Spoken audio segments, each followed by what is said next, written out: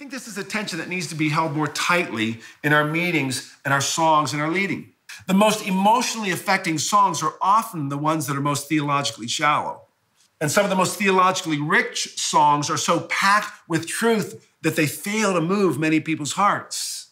So we want to strive to write and choose songs that speak both to our heads and to our hearts. And because we live in this age of immediate sensory gratification, we will probably have to train our congregations to love the truth and not just feelings about the truth. We don't want to give a 2-pound theological steak to a 1-year-old Christian, but neither do we want to keep feeding our people strained carrots. John Piper says it well.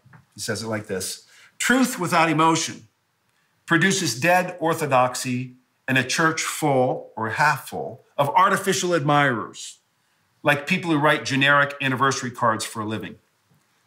On the other hand, emotion without truth produces empty frenzy and cultivates shallow people who refuse the discipline of rigorous thought. But true worship, listen to this, comes from people who are deeply emotional and who love deep and sound doctrine.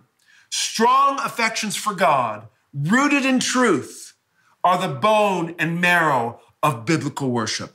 Head and heart. This is a healthy tension that we want to keep strong in our churches.